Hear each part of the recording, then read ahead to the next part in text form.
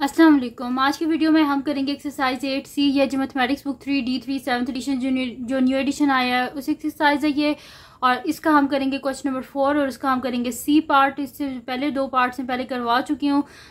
वो मैंने जो है प्लेलिस्ट जो एक्सरसाइज 8C की है उसमें मैंने वो डाल दिया, आप वहाँ से देख लीजिएगा। नीचे होगा लिंक, आपको मिल जाएगा एक्सरसाइज 8C का, तो वहाँ से आप देख लीजिएगा। और अगर अभी तक आपने मेरा चैनल सब्सक्राइब नहीं किया तो उसको सब्सक्राइब कर दीजिए और बेल आइकन को लाजमी प्रेस कर दीजिएगा ताकि आपको न्यू आने वाली वीडियोस के बारे में पता चल सके। तो स्टार्ट करते हैं। क्वेश्चन नंबर 4 हमारे पास है, for each of the following triangle ABC find the unknown angles and the sides. ये जो अननोन एंगल्स हैं उनको हमने फाइंड आउट करना है और साइड्स को फाइंड आउट करना है। जैसे कि यहाँ पे एंगल C गिवन है, एंगल A को भी हमने फाइंड आउट करना है, एंगल B को भी हमने फाइंड आउट करना है, और यहाँ पे B और C गिवन है तो हमने A को फाइंड आउट करना है। तो स्टार्ट करते हैं इसको। तो यहाँ पे हम क्या करेंगे कि हमारे पास एंगल C भी और साइड C भी है, और यहाँ पे हमारे पास साइड B है, तो हम एंगल B को इजीली साइन रूल को यूज़ करके फाइंड आउट कर सकते हैं। तो मैं यहाँ पे लिखूंगी सोल्यूशन और साइन रूल हम यूज़ करेंगे। तो सोल्यूशन, और मैं यहाँ पे लिखूंगी using sine rule, using sine rule. तो साइन रूल क्या होता है हमारे पास कि sign angle B divided by B is equals to sign angle C divided by C। अब साइन एंगल B तो हमने फाइंड आउट करना है, तो जैसे sign angle B as it is divided by B क्या है मेरे पास 8.7 is equals to sign angle C, यानी कि साइन क्या हो जाएगा मेरे पास 35.0 डिग्री डिवाइडेड बाय C क्या है मेरे पास 9.5। अब मेरे पास आ जाएगा sign angle B is equals to sign 35.0 degree into 8.7 divided by 9.5। अब क्या कर लेंगे, इनको हम मल्टीप्लाई कर लेंगे। साइन 35.0 तो मैं यहाँ पे लिख दूंगी साइन 35.0, तो यहाँ पे मेरे पास आ रहा है 0.5735 है। 5 के बाद ये 7 है, इस वजह से ये 6 हो जाएगा। तो वैसे यहाँ पे 4 डेसिमल प्लेसेस तक लिख लेती हूँ कि 0.5736 इंटू 8.7 डिवाइडेड बाय 9.5। अब क्या कर लेते हैं, इनको हम मल्टीप्लाई कर लेते हैं। 0.5736 इंटू 8.7, तो ये मेरे पास आ रहा है यहाँ पे 4.99032। तो यहाँ पे लिख लेते हैं 4.99032 divided by 9.5 is equals to, इसको डिवाइड कर लेते हैं हम 9.5 से, तो इसका आंसर मेरे पास आ रहा है 0.52529। तो मैं इसको यहाँ पे लिख लूँगी कि 0.5253, क्योंकि 2 के बाद 9 है इस वजह से 3 हो जाएगा। और यहाँ पे sign angle B as it is, sign angle B और साइन एंगल B।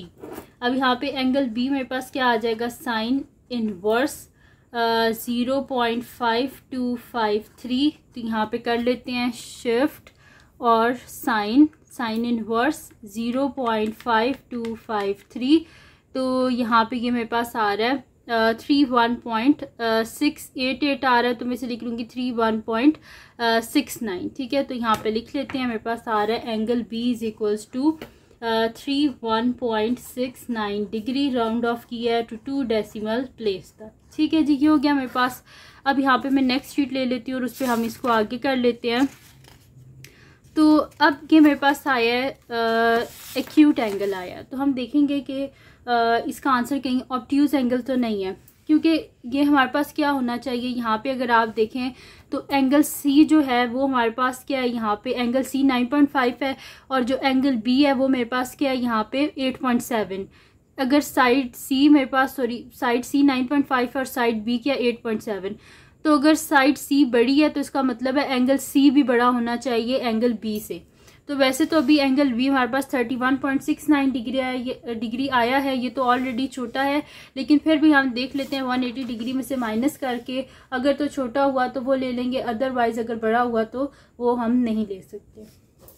तो यहाँ पे मैं लिख लूँगी, और यहाँ पे हम लिखेंगे 180 डिग्री माइनस जो हमारे पास एंगल आया था 31.69 डिग्री। तो इसका आंसर देख लेते हैं कि हमारे पास क्या आता है, 180 माइनस 31.69, तो इसका आंसर मेरे पास आ रहा है 148.31। तो यहाँ पे लिख लेते हैं दिस इम्प्लॉयज 148.31 डिग्री आ गया मेरे पास। ये तो काफ़ी बड़ा हो गया हमारे पास एंगल सी से, इस वजह से इसको हम नहीं ले सकते, क्योंकि जो एंगल सी है वो क्या होना चाहिए, बड़ा होना चाहिए एंगल बी से। तो वही चीज़ मैं यहाँ पे लिखूंगी कि सिंस जो हमारे पास बी है वो छोटा है, since B is less than angle C, then angle B भी क्या होगा, छोटा होगा एंगल सी से। ठीक है, एंगल बी भी होगा छोटा एंगल सी से। तो एंगल बी जो है हमारे पास वो क्या होना चाहिए, एंगल बी को लाजमी बात है कि वो एंगल बी को छोटा होना चाहिए 35.0 डिग्री से। ठीक है, देन इसको 35.0 डिग्री से छोटा होना चाहिए, इस वजह से hence angle B can not be 148.31 degree. इसको 148.31 डिग्री नहीं होना चाहिए, क्योंकि अगर साइड सी जो है वो साइड बी से बड़ी है तो इसका मतलब है कि एंगल सी भी एंगल बी से बड़ा होना चाहिए। तो इस वजह से हमारे पास फिर क्या होगा कि जो है हमारे पास एंगल बी वो हमारे पास क्या होगा, सो एंगल बी हमारे पास होगा, ये जो हमने पहले फाइंड आउट किया था 31.69, लेकिन हम इसे 1 डेसिमल प्लेस तक लिखेंगे तो ये मेरे पास हो जाएगा 31.7 डिग्री, और राउंड ऑफ किया है टू 1 डेसिमल प्लेस तक। ठीक है, ये हो गया मेरे पास। अब यहाँ पे हमने क्या फाइंड आउट करना है, हमारे पास क्या होता है कि एंगल बी भी आ गया हमारे पास और एंगल सी तो ऑलरेडी हमारे पास था। अब एंगल ए को फाइंड आउट करना है, तो सम ऑफ एंगल्स ऑफ ट्राइंगल किसके इक्वल होता है, 180 डिग्री के। तो वही चीज़ मैं यहाँ पे लिख लूँगी कि angle A plus angle B plus angle C is equals to 180 degree, और यहाँ पे हम लिख देंगे एंगल सम ऑफ ट्राइंगल। अच्छा, अब एंगल ए को तो हमने फाइंड आउट करना है, एंगल बी के हमारे पास 31.7 डिग्री और एंगल सी गिवन है 35.0 degree is equals to 180 degree. तो एंगल ए प्लस इन दोनों को हम ऐड कर लेते हैं, 31.7 प्लस 35.0, तो इसका आंसर मेरा आ रहा है 66.7 degree plus 66.7 degree is equals to 180 degree. तो एंगल ए मेरे पास आ जाएगा 180 डिग्री माइनस 66.7 डिग्री। तो एंगल ए मेरे पास आ जाएगा, इसको माइनस कर लेते हैं, 180 माइनस 66.7।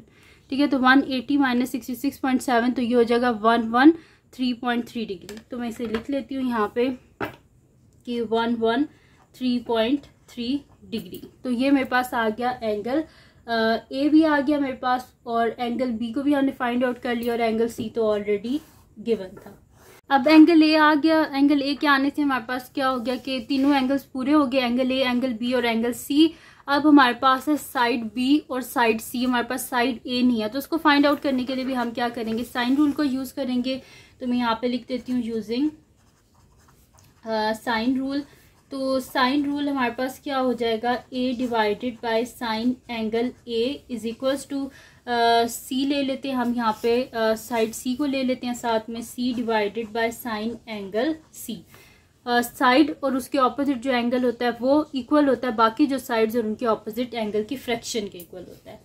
तो यहाँ पे ए जो है इसको तो हमने फाइंड आउट करना है, और साइन एंगल ए, तो एंगल ए को हमने फाइंड आउट किया था, वो हमारे पास क्या आया था 113.3 डिग्री। तो मैं यहाँ पे लिख लूँगी 113.3 डिग्री इज इक्वल्स टू, यहाँ पे मेरे पास सी क्या है, सी जो है वो क्वेश्चन में लिखा हुआ था हमारे पास 9.5, तो सी को हम लिख लेंगे 9.5 divided by sine angle C. तो साइन एंगल सी क्या है हमारे पास यहाँ पे 35.0 डिग्री, 35.0 डिग्री।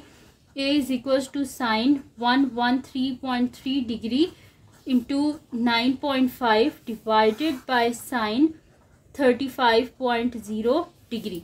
तो ए इज इक्वल्स टू यहाँ पे क्या हो जाएगा, साइन 113.3, तो ये इसका आंसर मेरे पास आ जाएगा 0.9184। तो मैं यहाँ पे लिख लूँगी 0.9184 इंटू 9.5 डिवाइडेड बाय साइन 35.0। देख लेते हैं साइन 35.0 तो ये मेरे पास आ रहा है 0.5736। तो मैं यहाँ पे लिख लेती हूँ 0.5736।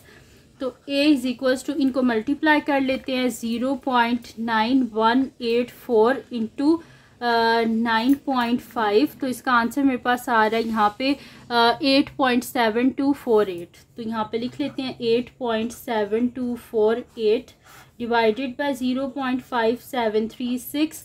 डिवाइड कर लेते हैं इसको 0.5736 से। तो इसका आंसर मेरे पास आ रहा है यहाँ पे 15.21 आ रहा है। तो मैं इसे 15.2 ले लूँगी। तो a इज इक्वल्स टू 15.2 और साथ में आ जाएगा हमारे पास सेंटीमीटर। मैंने इसे राउंड ऑफ किया है टू 3 सिग्निफिकेंट फिगर्स तक। ठीक है, तो यहाँ पे साइड a भी हमारे पास आ गई। अब हम लिख लेते हैं तीनों एंगल्स। तो एंगल a जो है वो मेरे पास है 113.3 डिग्री, एंगल a है मेरे पास। और एंगल b जो है वो मेरे पास है यहाँ पे 31.7 degree. Angle b is equals to 31.7 degree. और एंगल c जो है वो मेरे पास है यहाँ पे 35.0 डिग्री। a जो है वो भी फाइंड आउट किया 15.2 सेंटीमीटर। b जो है वो क्वेश्चन में गिवन था 8.7 सेंटीमीटर। और जो c है वो हमारे पास वो भी क्वेश्चन में गिवन था 9.5 सेंटीमीटर। तो यहाँ पे हमारे पास तीनों एंगल्स और तीनों साइड्स कंप्लीट होगी। तो ये थी जी आज की वीडियो जिसमें मैंने आपको करवाया है एक्सरसाइज 8C का क्वेश्चन नंबर 4 का लास्ट पार्ट, सी पार्ट। तो अगर ये वीडियो आपके लिए हेल्पफुल है तो उसको लाइक कीजिएगा, मेरे चैनल को सब्सक्राइब कीजिएगा और बेल आइकन को लाजमी प्रेस कर दीजिएगा ताकि आपको न्यू आने वाली वीडियोस के बारे में पता चल सके। और जो मेरा सेकंड चैनल है जिसके बीच में मेरी कुकिंग की, क्राफ्ट्स की, रिडल्स की और ट्रैवलिंग की वीडियोस हैं, उसका लिंक डिस्क्रिप्शन में, उसको सब्सक्राइब कर दीजिएगा। और जो मेरी बहन का चैनल है उसका लिंक भी डिस्क्रिप्शन में है, उसको भी सब्सक्राइब कर दीजिएगा। और अपनी दुआओं में लाजमी याद रखिएगा। अल्लाह हाफिज़।